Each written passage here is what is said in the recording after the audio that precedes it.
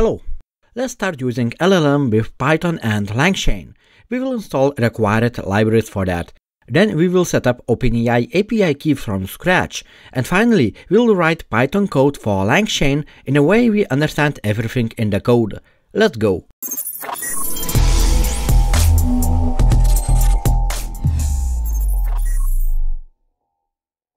Let's start hands-on right now. So here on the right is the terminal with activated Python virtual environment ready for work. On the left is the official LangChain documentation where we copy and paste LangChain installation command to our terminal on the right. So now LangChain is being installed into my Python virtual environment.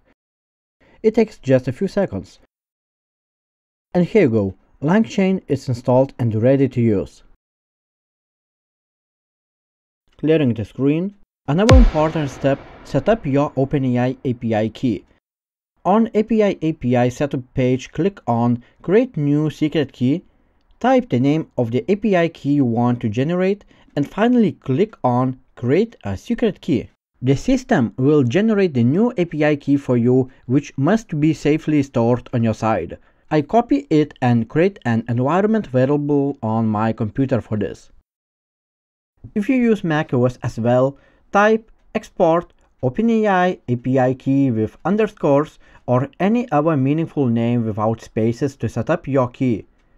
Paste the key from the OpenAI portal and your environment variable for OpenAI API is created. To be sure that your environment variable is correct and ready to use, you can type echo and the name of your environment variable, just like echo $, open_API_key, and here is it, your actual API key to connect to OpenAI API.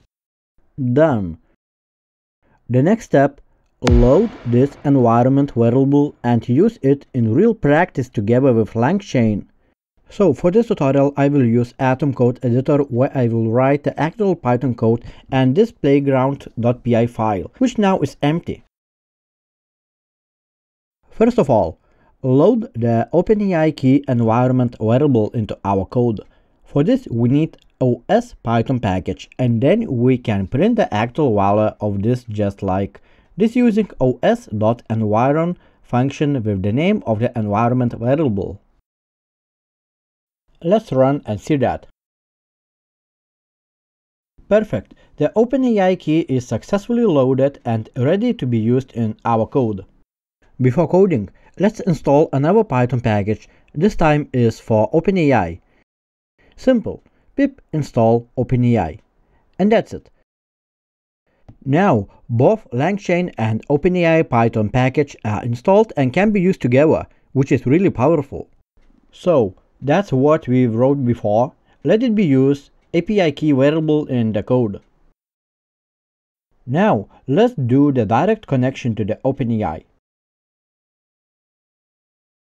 From LangChain.llms import OpenAI. So now I'm going to import the OpenAI model and this is actually the text completion model. Here I want to know that with the release of GPT-4, OpenAI is moving away from these LLM text completion interfaces and moving towards chat models. Now we need to be sure that we have an API connections. For this reason, we're passing OpenAI key, which is API key we declared just above. Let's run the code to be sure everything is alright. Everything is working, no errors, and we can move next. So now, let's do a very simple text model call. I want to print the output of LLM by giving an input as here is an interesting fact about Paris. Let's run that. Oh, we got error on quota. That is because I did not increase my quota on OpenAI website before. This rate limit error indicates that I exceeded my free trial limits and I need to upgrade my plan. You can skip this part if you don't face this. Here is OpenAI billing and limits page where it's written that you must be on paid plan to set up your usage limits. I have no choice in this situation, just upgrade my plan to billing. Credit remaining is 0, so I am starting my payment plan. Here I quickly enter my initial credit and our details to do a payment. I want to add extra $15 to my account for right now. It seems everything is fine, so I switch back to my code. Let's run the script again. And here you go. OpenAI gave me the answer to my query. The Eiffel Tower is the most visited paid monument in the world. Looks good for now.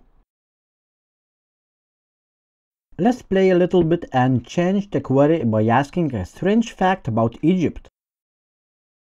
Let's run the script one more time for that.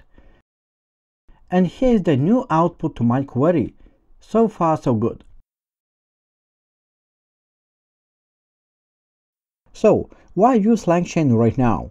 You can see that it is actually quite simple when you set up your API key to just say something to LLM and then pass in the text. Let's imagine that you actually want to do multiple requests at once. You can use LLM.generate and then you can pass in a list of prompts. For example, the first one. Here's the name of a good book to read in weekends. And the second one. Here's the name of old song created by artist from US. I also suggest to check result schema to see the full output. I can see description, properties, and the different items that were returned by the model.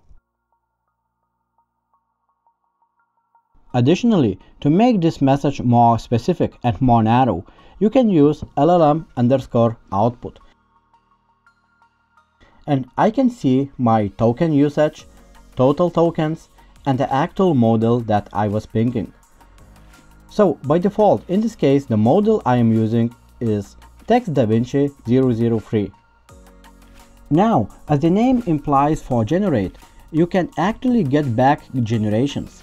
So that means I'm going to say results.generations, and this is essentially a list of generation objects. You can see that generation objects themselves are within a single item list, and they have a text attribute to them, which is the actual output text, one of outputs from this generation.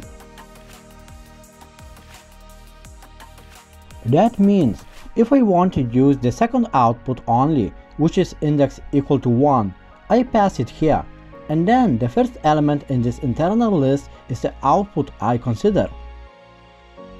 And finally I say I want to take text element from there. Here you go. One of the generated output from generation object using LangChain. You can take the first output from generation output as well, then change the index to 0. So here's the output for our first query, and here's the output for our second query. Here you go.